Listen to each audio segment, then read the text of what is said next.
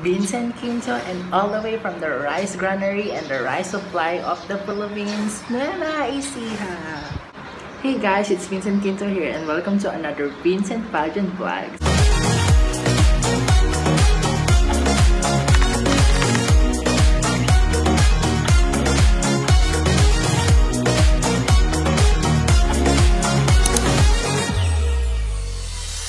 For today's video, we will going to highlight the women that we are loving so much that were completing for Miss Universe Philippines 2020, which is very exciting to cover because Miss Universe Philippines, you know, I love pageant, specifically Miss Universe related videos.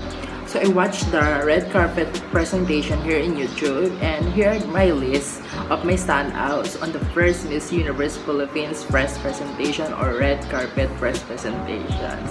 So first in my list is Miss Aklan Cristal Abello. So beautiful Crystal's look. So it was a black and white, very trendy. Her makeup is very clean, and the styling and even her shoes is strappy. So out of the other ladies, she has just chose the printed one. I am so crazy about to the prints, and also I do comment her wearing prints. So not all the girls can push on prints, especially floral. So good for you, Miss Aklan, and I am excited to see all your videos coming soon. So next in my list is Miss Albay.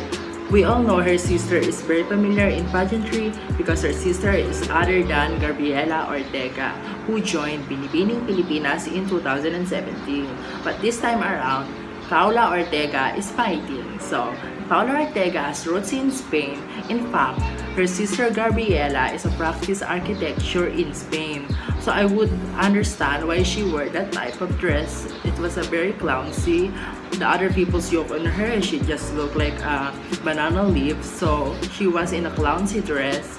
Personally, it is not my style, but then again, it worked for her because of her Spanish connection. So there. My next pick is actually surprising, which is Christine Silvernier of Angeles City, Pampanga. I don't get so much information from her apart from the fact that she is a medical science student, and then she is pretty, the rebel of the face, the sexy eyes and the lips, and even her styling. She is Filipino Dutch, by the way, and she is the one who wore a royal blue jumpsuit. I thought that the dress, the jumpsuit, it made her stand out. This is what we are watching in the Philippine pageantry, and of course those kind of girls that will make a move on Philippine pageantry. So her name is Kelly Ivy Florida of Biliran. She is so gorgeous, and a lot of pageant fans pick up her photo because they called Miss Biliran the Black Barbie of the Philippines. And I'm not saying because she has the dark morena skin, because if you look at the Black Barbies produced in the 80s or in the 90s, manufactured, the picture of Skelly never go away from the picture of those Black Barbies back in the day. So it's fun to see because we see her fighting about her communication skills. We have sneak peeks of her interviews, and she's just a beautiful face, and she is beautiful by putting her in a plain white terno and mini dress. So even her styling, everything was so Gloria Diaz style, and many are reposting and curious about her. So it's been several months right after the red carpet presentation, and to this day she continued to produce photos that are super intriguing for us. So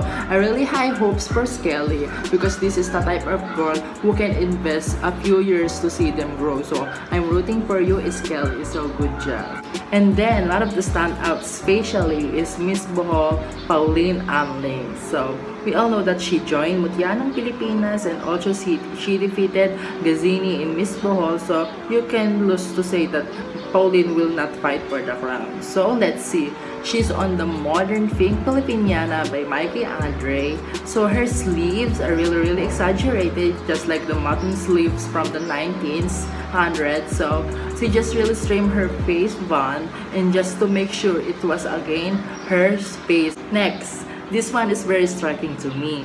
Her name is Billy Hackinson of Cavite. a little bit curious about Billie, not because her styling is very similar to Her Highness of Vietnam in 2018 Miss Universe, but also she's very familiar because she joined Miss World Philippines last year. She has the total transformation. If you look at her before photo, she doesn't really noticeable, but it is good to see she to cut her hair short, so at least now she's showing more personality and of 31. And if I'm not mistaken, at Miss Universe Philippines, they are just really 3 short hair. So, but with Billie, what I like about her was the individual elements of her entire wardrobe. I like the hair, makeup, the earrings, and the exclusively embroidered barong top. And also I like her jewel tone skirt. So it made her stand out because we could really notice her easily and we could easily recognize her style. So there. And then we have the pride of Cebu province. We have April Smith. So April is very familiar in Philippine pageantry because we all know that she joined Binibining Pilipinas in 2016 and she finished top 15 finalist. So actually she didn't compete too well in the wardrobe department. It is just her real girl bearing that really propelled. So she has the most beautiful makeup on her. The hair is really nice. It is put up in a bun with braid. And what is nice about April Smith's attire is that it is young and fresh. So she had a crop there on the top and she paired it with trousers. So it's very on trendy. One of my favorite designers here in the Philippines is Mark Garner. So she made Sue Sterner outfits in this red carpet presentation of Miss Universe Philippines, and one of the most stellar girls in this edition is Davao City's Eliza Flor Malinaw. Now whatever it is working for Eliza, her exposure to beauty pageants, fashion, and then her network of friends in the industry work in her journey.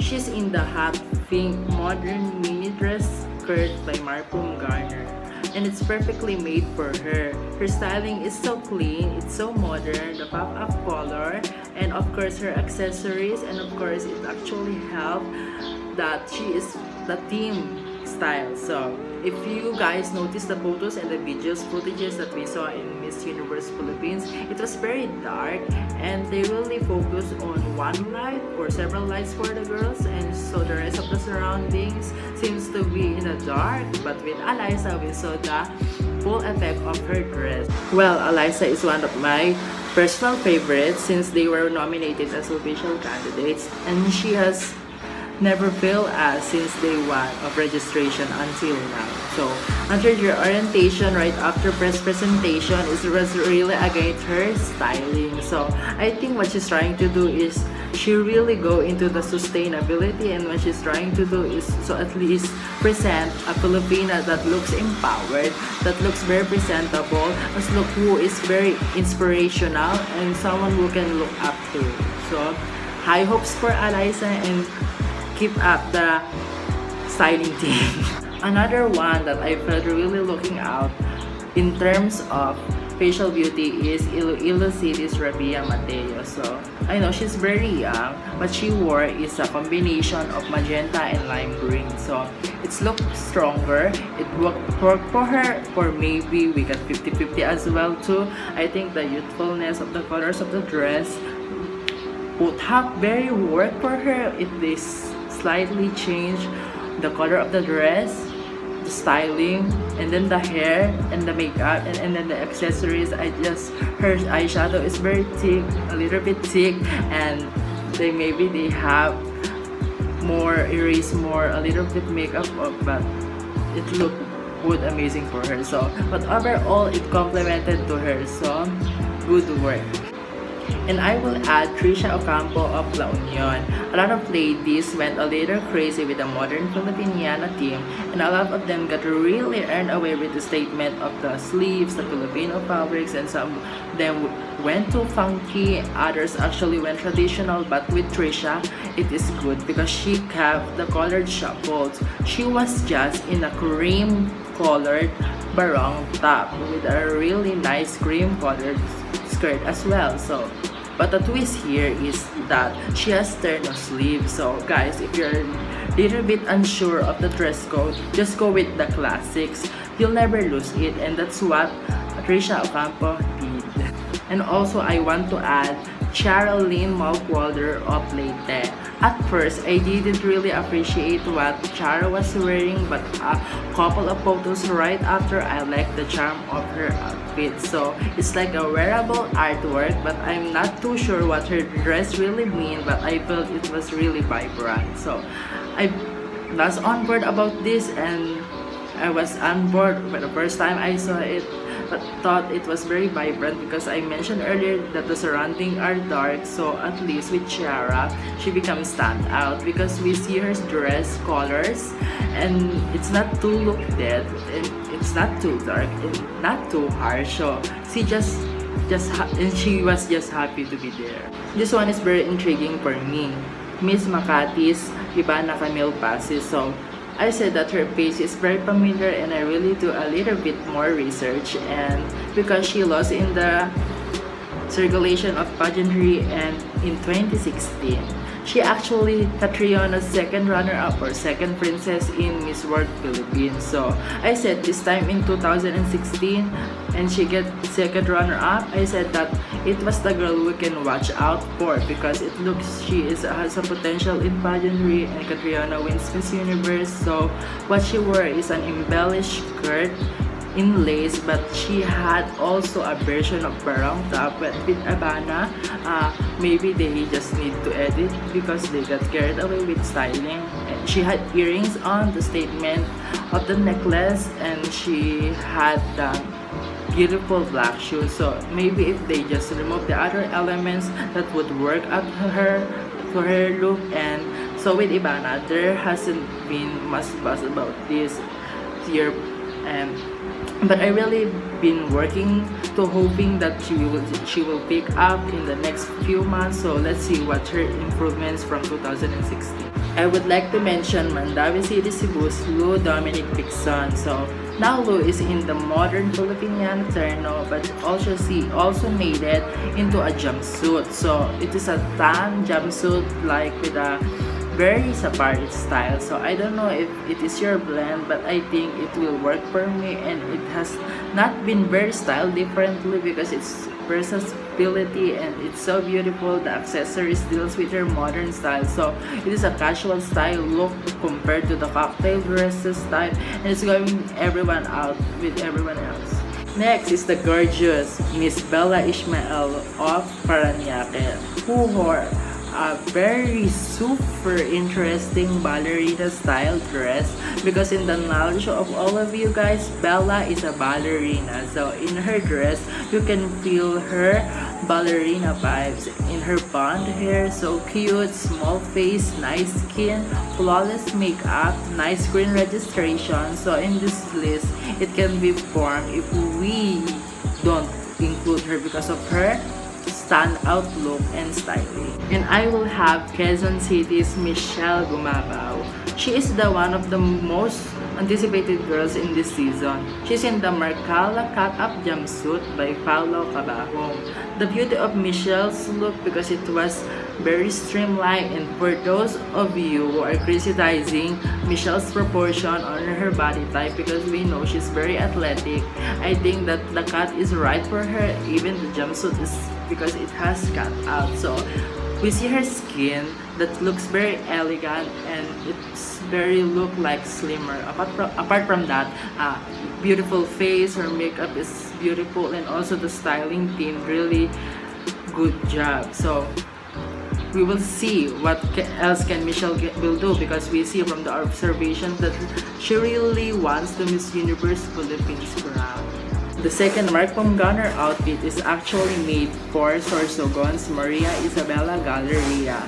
So she's in the white terno, and it's plain on top, but it was embellished in the bottom part. So she really did a really good job. So she looks very regal. We see the collarbones, the jawline, the assets that we have been waiting for in pageantry. Yes, the cheekbones, we want that. So also, Isabella is one of my first personal favorites, and we will see what else she can do, and she nailed this presentation. So high hopes for Isabella. And the last girl in my list and is also a standout one, and it is Sandra Lemanon of Taguig. I love her styling. We know that we recognize her as a beach bikini photos that we see through her social media accounts. But this time around, we can see a new personality in her Filipina dress. So people should move on as well, and hopefully Sandra will focus in her wardrobe dresses and also her communication skills. So I love her earrings, and even her makeup is very polished, and she's very vocal that she's really rooting for the Miss Universe Philippines crown. So high hopes for Sandra. There you go, guys. You know that when it comes to press presentation and when it comes to doing list, not all the girls that we are going to import are going to be on the list, and there's no doubt. And what I can say is this is just my first look and judgment.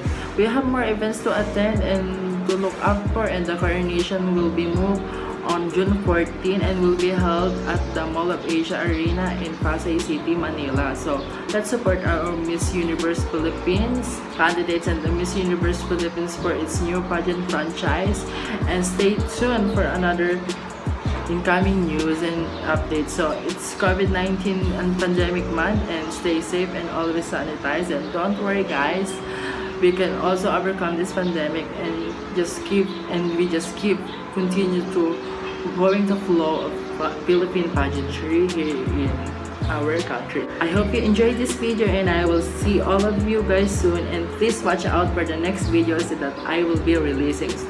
Thank you, and do leave your thoughts and questions in the comment section down below, and don't forget to like and share this video, and don't hesitate to hit that subscribe button and the bell notification button for your updates and news about pageant related videos. So goodbye, guys, see you on the next video, and I'm loving all of you guys.